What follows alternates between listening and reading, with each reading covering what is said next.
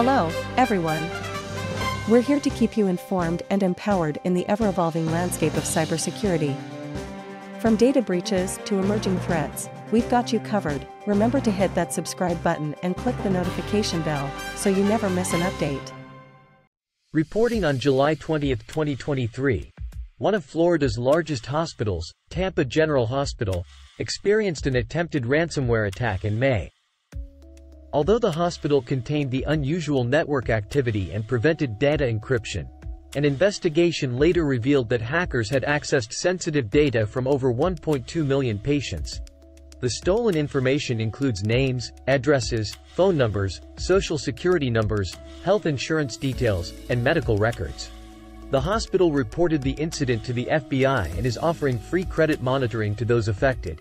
The Snatch ransomware group claimed responsibility for the attack, but the hospital refused to pay the ransom.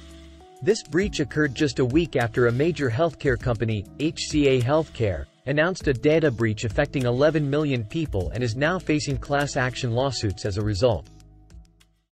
A North Korean government-backed hacking group infiltrated an American IT management company called JumpCloud and used it as a stepping stone to target cryptocurrency companies. The hackers breached JumpCloud's systems in late June and then focused on a small number of its clients. Though the clients were not named, cybersecurity firms CrowdStrike and Mandiant confirmed the hackers' focus on cryptocurrency theft. The attack marks a shift in North Korean cyber espionage, as they are now employing supply chain attacks to target larger companies for broader access to multiple victims. The hacking group, known as Labyrinth Chalima, is linked to North Korea's Reconnaissance General Bureau. Despite evidence and UN reports, North Korea denied any involvement in digital currency heists. The U.S. cyber watchdog CISA and the FBI declined to comment. Experts warned that more North Korean supply chain attacks are likely in the future.